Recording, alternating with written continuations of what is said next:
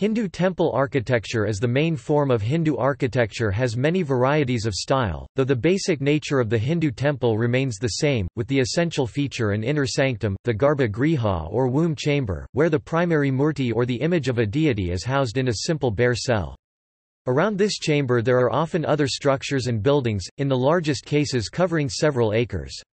On the exterior, the garbhagriha is crowned by a tower like shikara, also called the vimana in the south. The shrine building often includes an ambulatory for parikrama circumambulation, a mandapa congregation hall, and sometimes an antarala antechamber and porch between garbhagriha and mandapa.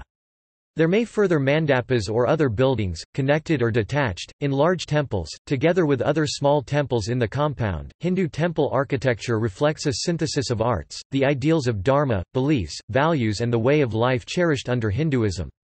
The temple is a place for tirtha, pilgrimage. All the cosmic elements that create and celebrate life in Hindu pantheon, are present in a Hindu temple, from fire to water, from images of nature to deities, from the feminine to the masculine, from kama to artha, from the fleeting sounds and incense smells to purusha. The eternal nothingness yet universality, is part of a Hindu temple architecture. The form and meanings of architectural elements in a Hindu temple are designed to function as the place where it is the link between man and the divine, to help his progress to spiritual knowledge and truth, his liberation it calls moksha. The architectural principles of Hindu temples in India are described in Shilpa Shastras and Vastu Sastras. The Hindu culture has encouraged aesthetic independence to its temple builders, and its architects have sometimes exercised considerable flexibility in creative expression by adopting other perfect geometries and mathematical principles in mandir construction to express the Hindu way of life. History. There are hardly any remains of Hindu temples before the Gupta dynasty in the 4th century CE, no doubt there were earlier structures in timber-based architecture. The rock-cut Udayagiri caves are among the most important early sites. The earliest preserved Hindu temples are simple cell-like stone temples, some rock-cut and others structural, as at Sanchi. By the 6th or 7th century, these evolved into high shikara stone superstructures.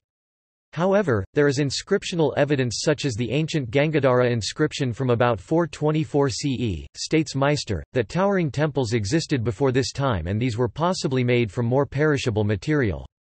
These temples have not survived. Examples of early major North Indian temples that have survived after the Udayagiri caves in Madhya Pradesh include Deoghar, Parvati Temple, Nachna 465 CE, Lalitpur district c. 525 CE, Lakshman Brick Temple, Sirpur 600 to 625 CE, Rajiv Lochan Temple, Rajim 600 CE. No pre-7th century CE South Indian style stone temples have survived. Examples of early major South Indian temples that have survived, some in ruins, include the diverse styles at Mahabalipuram. However, according to Meister, the Mahabalipuram temples are monolithic models of a variety of formal structures, all of which already can be said to typify a developed Dravida South Indian order. They suggest a tradition and a knowledge base existed in South India by the time of the early Chalukya and Pallava era when these were built. Other examples are found in Aihole and Patadakal. By about the 7th century most main features of the Hindu temple were established along with theoretical texts on temple architecture and building methods. From between about the 7th and 13th centuries a large number of temples and their ruins have survived, though far fewer than once existed. Many regional styles developed, very often following political divisions, as large temples were typically built with royal patronage. In the north, Muslim invasions from the 11th century onwards reduced the building of temples, and saw the loss of many existing ones. The south also witnessed Hindu-Muslim conflict that affected the temples, but the region was relatively less affected than the north. In late 14th century, the Hindu Vijayanagara Empire came to power and controlled much of South India. During this period, the distinctive very tall Gopuram gatehouse, actually a late development, from the 12th century or later, typically added to older large temples.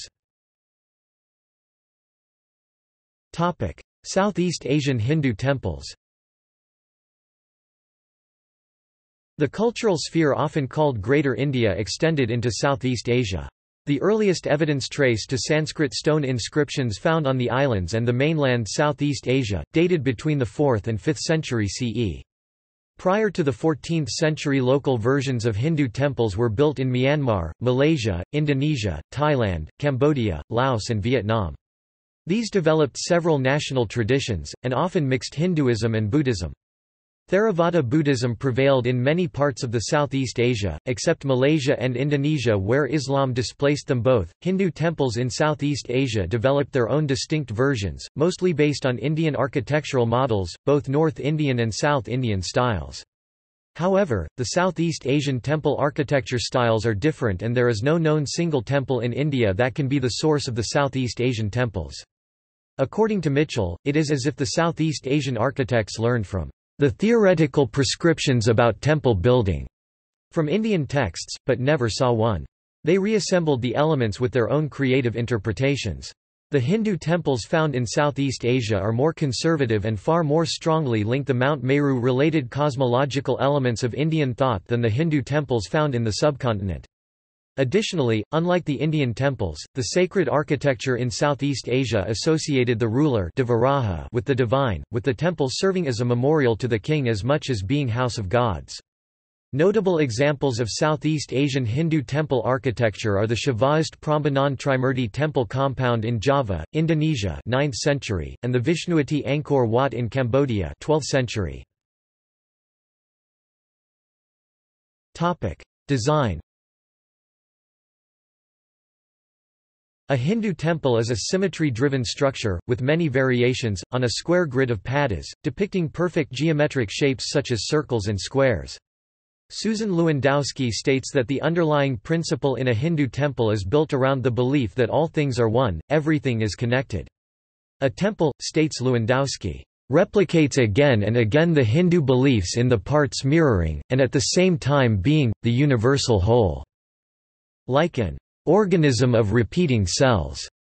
The pilgrim is welcomed through mathematically structured spaces, a network of art, pillars with carvings and statues that display and celebrate the four important and necessary principles of human life: the pursuit of artha, prosperity, wealth; the pursuit of kama, desire; the pursuit of dharma, virtues, ethical life; and the pursuit of moksha, release, self-knowledge. At the center of the temple, typically below and sometimes above or next to the deity, is mere hollow space with no decoration, symbolically representing Purusa, the supreme principle, the sacred universal, one without form, which is present everywhere, connects everything, and is the essence of everyone. A Hindu temple is meant to encourage reflection, facilitate purification of one's mind, and trigger the process of inner realization within the devotee. The specific process is left to the devotee's school of belief. The primary deity of different Hindu temples varies to reflect this spiritual spectrum. The site. The appropriate site for a mandir, suggest ancient Sanskrit texts, is near water and gardens, where lotus and flowers bloom, where swans, ducks and other birds are heard, where animals rest without fear of injury or harm. These harmonious places were recommended in these texts with the explanation that such are the places where gods play, and thus the best site for Hindu temples, while major Hindu mandirs are recommended at sangams, confluence of rivers, river banks, lakes and seashore. The Burhat Samhita and Puranas suggest temples may also be built where a natural source of water is not present. Here too, they recommend that a pond be built preferably in front or to the left of the temple with water gardens. If water is neither present naturally nor by design, water is symbolically present at the consecration of temple or the deity. Temples may also be built, suggests Visnudharmatara in Part 3 of Chapter 93, inside caves and carved stones, on hilltops affording peaceful views, mountain slopes overlooking beautiful valleys, inside forests and hermitages, next to gardens, or at the head of a town street. In practice, most temples are built as part of a village or town. Some sites such as capitals of kingdoms and those considered particularly sacred geography had numerous temples. Some of the ancient capitals vanished, the surviving temples are now found in a rural landscape. Aihole, Badami, Pattadakal and Ganjaikonda Cholapuram are examples. The layout. The design, especially the floor plan, of the part of a Hindu temple around the sanctum or shrine follows a geometrical design called Vastu Purusha Mandala. The name is a composite Sanskrit word with three of the most important components of the plan. Mandala means circle. Purusha is universal essence at the core of Hindu tradition, while Vastu means the dwelling structure. Vastapurushamandala is a yantra. The design lays out a Hindu temple in a symmetrical, self-repeating structure derived from central beliefs, myths, cardinality and mathematical principles. The four cardinal directions help create the axis of a Hindu temple, around which is formed a perfect square in the space available. The circle of mandala circumscribes the square. The square is considered divine for its perfection and as a symbolic product of knowledge and human thought, while circle is considered earthly, human and observed in everyday life: moon, sun, horizon, water drop, rainbow. Each supports the other. The square is divided into perfect square grids. In large temples, this is often a 8x8 or 64 grid structure. In ceremonial temple superstructures, this is an 81 sub-square grid. The squares are called padas. The square is symbolic and has Vedic origins from fire altar, Agni. The alignment along cardinal direction, similarly, is an extension of Vedic rituals of three fires.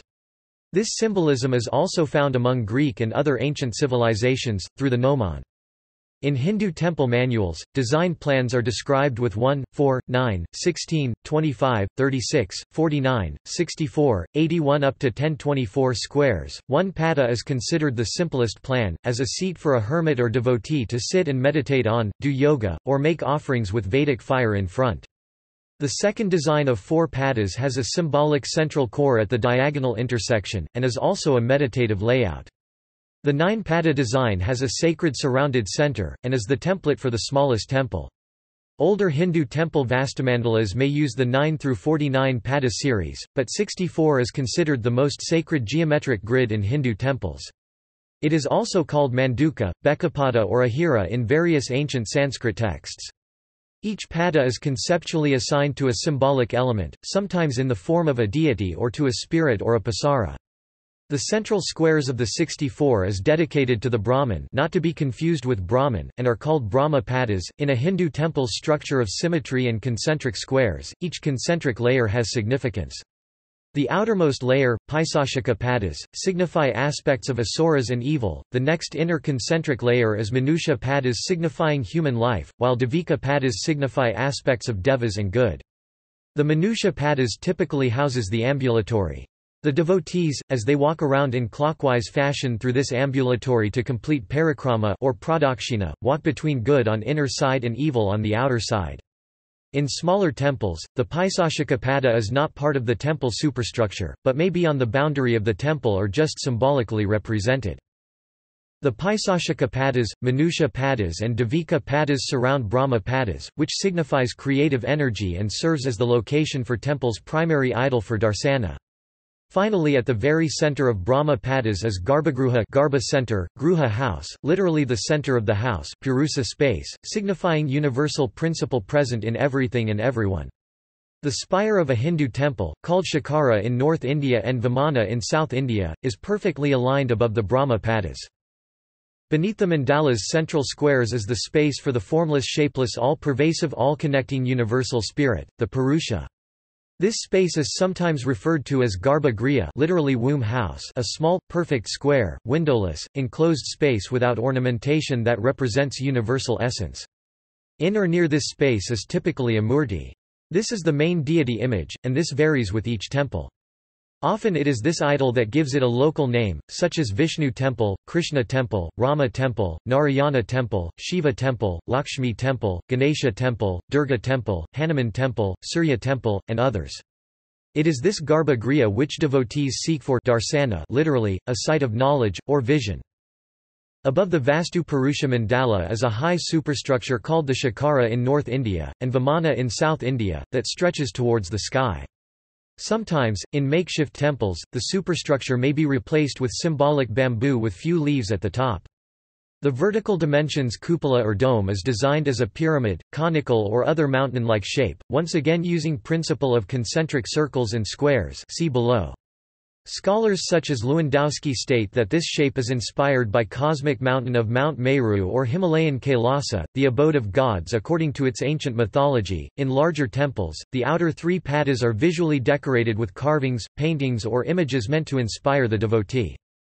In some temples, these images or wall reliefs may be stories from Hindu epics, in others they may be Vedic tales about right and wrong or virtues and vice, in some they may be idols of minor or regional deities.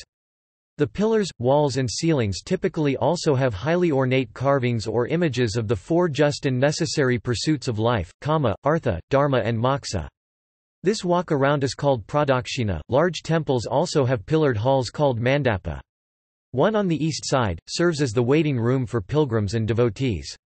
The mandapa may be a separate structure in older temples, but in newer temples this space is integrated into the temple superstructure. Mega-temple sites have a main temple surrounded by smaller temples and shrines, but these are still arranged by principles of symmetry, grids and mathematical precision. An important principle found in the layout of Hindu temples is mirroring and repeating fractal-like design structure, each unique yet also repeating the central common principle, one which Susan Lewandowski refers to as an organism of repeating cells. Exceptions to the square grid principle. Predominant number of Hindu temples exhibit the perfect square grid principle. However, there are some exceptions. For example, the Teli Ka Mandir in Gwalior, built in the 8th century CE is not a square but is a rectangle consisting of stacked squares. Further, the temple explores a number of structures and shrines in 1:1, 1:2, 1:3, 2:5, 3:5 and 4:5 ratios. These ratios are exact, suggesting the architect intended to use these harmonic ratios, and the rectangle pattern was not a mistake, nor an arbitrary approximation. Other examples of non-square harmonic ratios are found at Naresar temple site of Madhya Pradesh and Nakhti Mata temple near Jaipur, Rajasthan.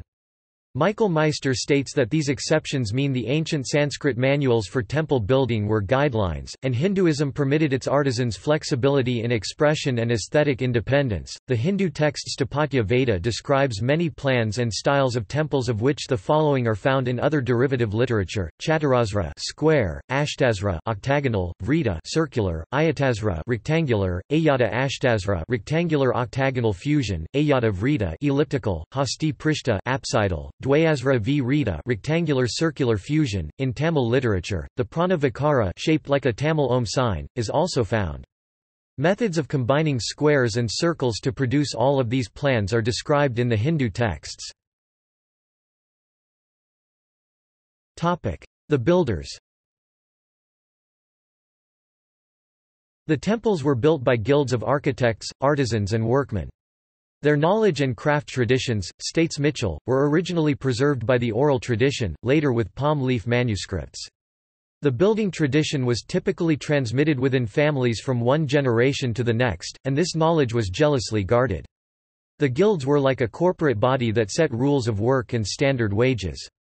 These guilds over time became wealthy, and themselves made charitable donations as evidenced by inscriptions. The guilds covered almost every aspect of life in the camps around the site where the workmen lived during the period of construction, which in the case of large projects might be several years. The work was led by a chief architect Sutradhara. The construction superintendent was equal in his authority. Other important members were stonemason chief and the chief image maker who collaborated to complete a temple. The sculptors were called shilpins. Women participated in temple building, but in lighter work such as polishing stones and clearing. Hindu texts are inconsistent about which caste did the construction work, with some texts accepting all castes to work as a shilpin. The Brahmins were the experts in art theory and guided the workmen when needed. They also performed consecration rituals of the superstructure and in the sanctum. In the earliest periods of Hindu art, from about the 4th century to about the 10th century, the artists had considerable freedom, and this is evidenced in the considerable variations and innovations in images crafted and temple designs. Later, much of this freedom was lost as iconography became more standardized and the demand for iconometry consistency increased. This presumably reflected the influence of Brahmin theologians, states Mitchell, and the increasing dependence of the artist upon the Brahmins on suitable forms of sacred images. The individual pursuit of self-expression in a temple project was not allowed, and instead, the artist expressed the sacred values in the visual form through a temple, for the most part anonymously. The sponsors used contracts for the building tasks. Though great masters probably had assistants to help complete principal images in a temple, the reliefs panels in a Hindu temple were almost certainly the inspiration of a single artist. Schools of temple building tradition. Along with guilds, surviving texts suggest that several schools of Hindu temple architecture had developed in ancient India. Each school developed its own gurukuls, study centers, and texts. Of these, State Barne and Krush, two became most prominent, the Vishvakarma school and the Maya school. The Vishvakarma school is credited with treatises, terminology and innovations related to the Nagara style of architecture, while the Maya school with those related to the Dravida style. The style now called Vesara bridges and combines elements of the Nagara and the Dravida styles. It probably reflects one of the other extinct schools. Some scholars have questioned the relevance of these texts, whether the artists relied on Silpa Sastra's theory and Sanskrit construction manuals probably written by Brahmins, and did these treatises precede or follow the big temples and ancient sculptures therein. Other scholars question whether big temples and complex symmetric architecture or sculpture with consistent themes and common iconography across distant sites, over many centuries, could have been built by artists and architects without adequate theory, shared terminology and tools, and if so, how. According to Adam Hardy, an architecture historian and professor of Asian architecture, the truth must lie somewhere in between. According to George Mitchell, an art historian and professor specializing in Hindu architecture, the theory and the creative field practice likely co-evolved, and the construction workers and artists building complex temples likely consulted the theoreticians when they needed to. Different styles of architecture. The ancient Hindu texts on architecture such as Brihatsamhita and others, states Mitchell, classify temples into 5 orders based on their typological features: Nagara, Dravida, Vesara, ellipse and rectangle. The plan described for each includes square, octagonal and apsidal. Their horizontal plan regulates the vertical form. Each temple architecture in turn has developed its own vocabulary, with terms that overlap but do not necessarily mean exactly the same thing in another style and may apply to a different part of the temple. Chronologically, the early Hindu temples are often called classical up to 7th or 8th century, while those after the classical period through 12th or 13th century are sometimes referred to as medieval. However, states Mitchell, this is inappropriate for Hindu architecture given India's artistic tradition to conserve its heritage and architectural framework. While evolving ideas, the style of Hindu temple architecture is not only the result of the theology, spiritual ideas, and the early Hindu texts but also a result of innovation driven by regional availability of raw materials and the local climate. Some materials of construction were imported from distant regions, but much of the temple was built from readily available materials. In some regions, such as in South Karnataka, the local availability of soft stone led to Hoysala architects to innovate architectural styles that are difficult with hard crystalline rocks. In other places, artists cut granite or other stones to build temples and create sculptures. Rock faces allowed artists to carve cave temples, or a region's rocky terrain encouraged monolithic rock-cut temple architecture. In regions where stones were unavailable, innovations in brick temples flourished. Hindu temple architecture has historically been affected by the building material available in each region, its tonal value, texture and structural possibilities, states Mitchell. Dravida and Nagara architecture. Of the different styles of temple architecture in India, the Nagara architecture of northern Indian and the Dravidian architecture of southern India are most common. Other styles are also found. For example, the rainy climate and the materials of construction available in Bengal, Kerala, Java and Bali, Indonesia have influenced the evolutions of styles and structures in these regions. At other sites such as Ellora and Pattadakal, adjacent temples may have features drawing from different traditions, as well as features in a common style local to that region and period. In modern-era literature, many styles have been named after the royal dynasties in whose territories they were built. Regional styles. Badami Chalukya architecture. The Badami Chalukya architecture style originated by 5th century in Aihole and was perfected in Pattadakal and Badami. Between 500 and 757 CE, Badami Chalukyas built Hindu temples out of sandstone cut into enormous blocks from the outcrops in the chains of the Kalaji hills. In Aihole, known as the cradle of Indian architecture, there are over 150 temples scattered around the village. The Lad Khan temple is the oldest. The Durga temple is notable for its semicircular apse, elevated plinth and the gallery that encircles the sanctum sanctorum. A sculpture of Vishnu sitting atop a large cobra is at Huchamali temple. The Ravalphadi cave temple celebrates the many forms of Shiva. Other temples include the Kanthi temple complex and the Meguti Jain temple. Patadakal is a World Heritage Site, where one finds the Virupaksha temple. It is the biggest temple, having carved scenes from the great epics of the Ramayana and the Mahabharata. Other temples at Patadakal are Mallikarjuna, Kashivishwanatha, Galaganatha and Papanath. Gadag architecture. The Gadag style of architecture is also called Western Chalukya architecture. The style flourished for 150 years 1050 to 1200 CE. In this period, about 50 temples were built. Some examples are the Saraswati temple in the Trikateshwara temple complex at Gadag, the Databasappa temple at Dambal, the Kasavisvesvara temple at Lakundi, and the Amriteshwara temple at Anageri, which is marked by ornate pillars with intricate sculpture.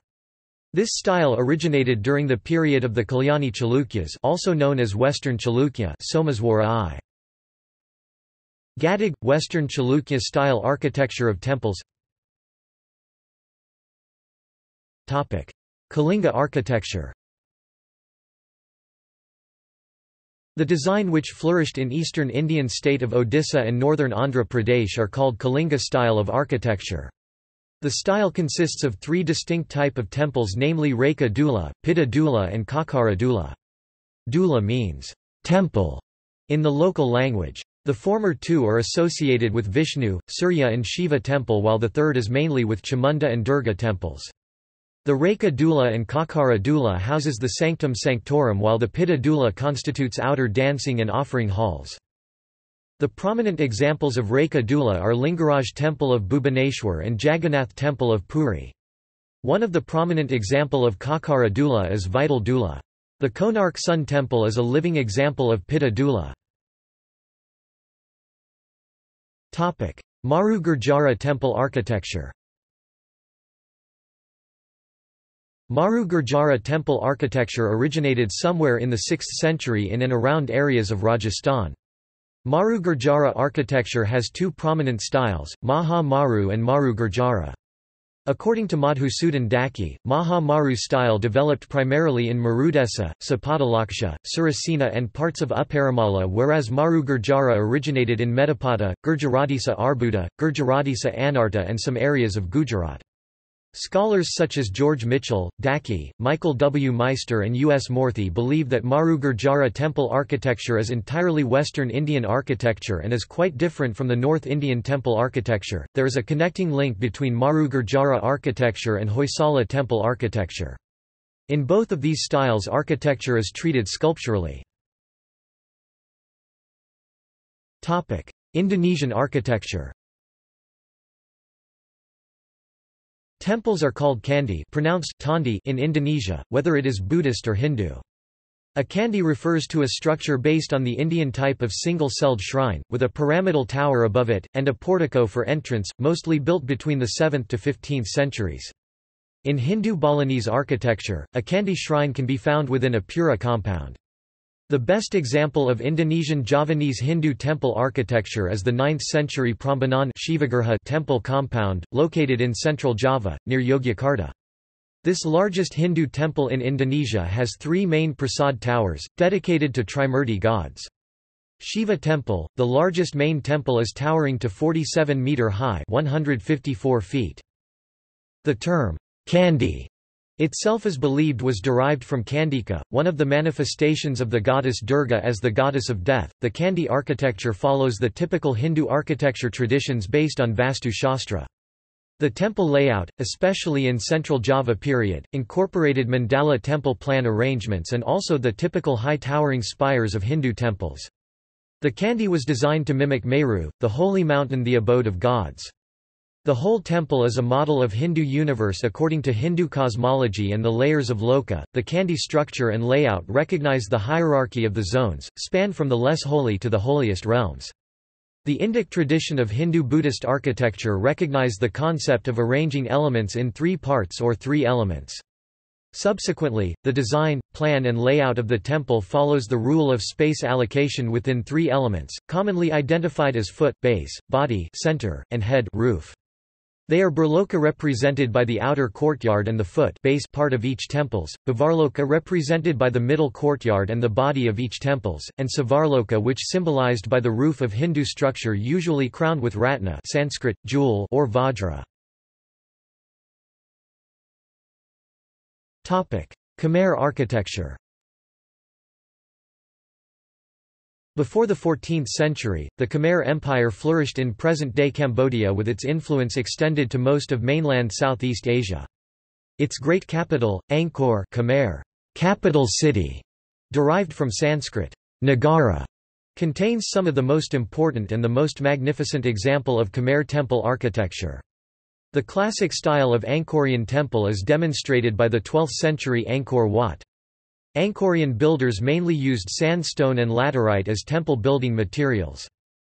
The main superstructure of typical Khmer temple is a towering prasat called prang which houses the Garbhagriha inner chamber, where the murti of Vishnu or Shiva, or a lingam resides.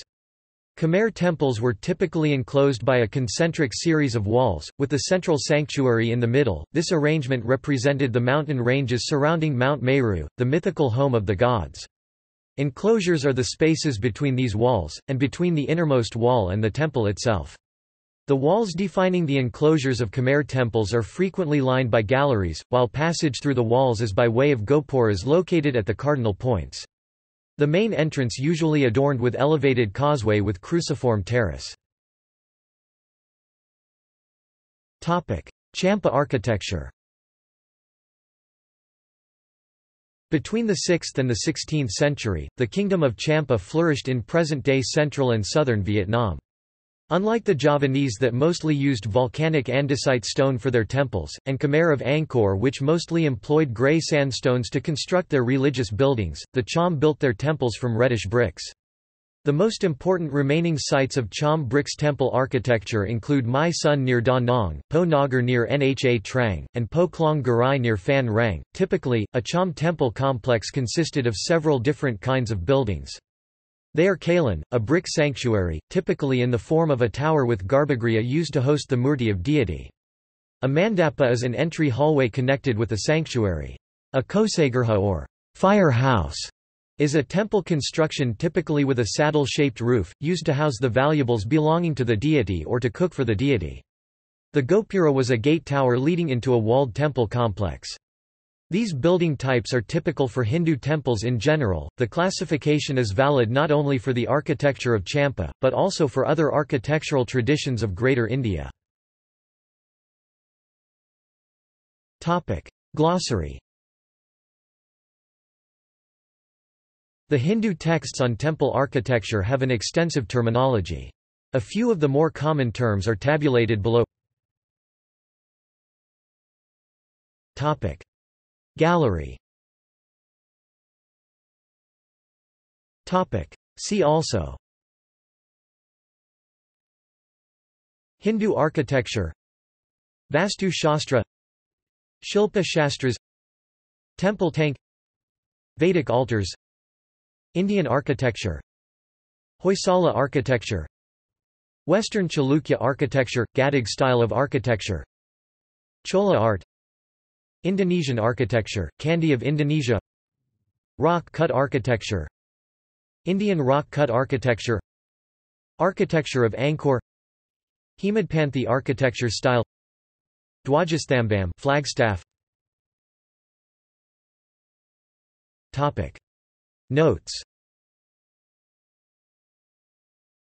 Topic References. Topic Bibliography. Prasanna Kumar Acharya 2010, An Encyclopedia of Hindu Architecture, Oxford University Press, republished by Motilal Banarsidass, ISBN 978-81-7536-534-6. Prasanna Kumar Acharya 1997. A Dictionary of Hindu Architecture, treating of Sanskrit architectural terms with illustrative quotations. Oxford University Press, reprinted in 1997 by Motilal Banarsidass. ISBN 978-81-7536-113-3. Prasanna Kumar Acharya 1996. Hindu Architecture in India and Abroad. Laurier. ISBN 978-81-215-0732-5. Vinayak Barne, Krupali Krush 2014, Rediscovering the Hindu Temple, The Sacred Architecture and Urbanism of India, Cambridge Scholars Publishing, ISBN 978-1-4438-6734-4. Alice Boner 1990. Principles of Composition in Hindu Sculpture, Cave Temple Period. Motilal Banarsidass. ISBN 978-81-208-0705-1. Alice Boner, Sadasiva Rath Sarma 2005, Silpa Prakasa, Brill Academic reprinted by Motilal Banarsidass, ISBN 978-8120820524. A.K. Kumaraswamy, Michael W. Meister 1995. Essays in Architectural Theory. Indira Gandhi National Centre for the Arts. ISBN 978-0-19-563805-9. Dehegia, V. 1997. Indian Art. Phaidon, London. ISBN 0-7148-3496-3. Adam Hardy 1995, Indian Temple Architecture, Form and Transformation, Abhinav Publications, ISBN 978-81-7017-312-0. Adam Hardy 2007. The Temple Architecture of India. Wiley. ISBN 978-0470028278. Adam Hardy 2015. Theory and Practice of Temple Architecture in Medieval India, Boj's Samaranganasutradhara and the Bhojpur Line Drawings. Indira Gandhi National Centre for the Arts. ISBN 978-93-81406-41-0. Hardy, Adam 2007. The Temple Architecture of India, Wiley, Chichester. ISBN 978-0-470-02827-8. Harrell, J.C., The Art and Architecture of the Indian Subcontinent, 2nd edn. 1994, Yale University Press. Pelican History of Art, ISBN 0300062176. Knut A. Jacobson, Helena Basu, Angelica Malinar, et al., 2009. Brill's Encyclopedia of Hinduism, Sacred Texts, Ritual Traditions, Arts, Concepts. Brill Academic. ISBN 978-90-04-17893-9, CS1 maint, explicit use of et al., link. Monica Juneja 2001. Architecture in Medieval India, Forms, Contexts, Histories. Orient Black Swan. ISBN 978-8178242286. Stella Kramrisch 1976, The Hindu Temple Volume 1, Motilal Banarsidass reprinted 1946 Princeton University Press, ISBN 978-81-208-0223-0. Stella Kramrisch 1979. The Hindu Temple Volume 2. Motilal Banarsidass reprinted 1946 Princeton University Press. ISBN 978-81-208-0224-7.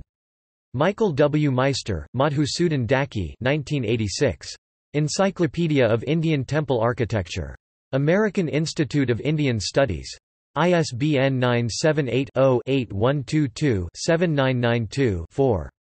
George Mitchell 1988, The Hindu Temple, An Introduction to Its Meaning and Forms, University of Chicago Press, ISBN 978-0-226-53230-1. George Mitchell 2000, Hindu Art and Architecture, Thames and Hudson, ISBN 978-0-500-20337-8. George Mitchell 1995, Architecture and Art of Southern India, Cambridge University Press, ISBN 978-0-521-44110-0. T. A. Gopinatha Rao 1993, Elements of Hindu Iconography. Motilal Banarsidass. ISBN 978-81-208-0878-2. Rajan, K. V. Soundara 1998. Rock-cut Temple Styles. Samaya Publications, Mumbai. ISBN 81-7039-218-7. Ajay J. Sinha 2000. Imagining Architects – Creativity in the Religious Monuments of India. University of Delaware Press. ISBN 978-0-87413-684-5. Stella Sneed, Wendy Doniger, George Mitchell 1989. Animals in Four Worlds, Sculptures from India. University of Chicago Press. ISBN 978-0-226-76726-0. D. Srinivasan 1997. Many Heads, Arms, and Eyes, Origin, Meaning, and Form of Multiplicity in Indian Art. Brill Academic. ISBN 90-04-10758-4. Burton Stein 1978. South Indian Temples. Vikas. ISBN 978-0706904499. Burton Stein 1989. The New Cambridge History of India, Vijayanagara. Cambridge University Press. ISBN 978-0-521-26693-2. Burton Stein, David Arnold 2010. A History of India. John Wiley & Sons. ISBN 978-1-4443-2351-1. Kapila Vatsyayan 1997. The Square and the Circle of the Indian Arts. Abhinav Publications. ISBN 978-81-7017-362-5. External links. Sabha, Vedic Altar, Indian Temples and Buddhist Mandala, Drawings, Patrick George, University of Pennsylvania. Space and Cosmology in the Hindu Temple. Hindu Javanese Temples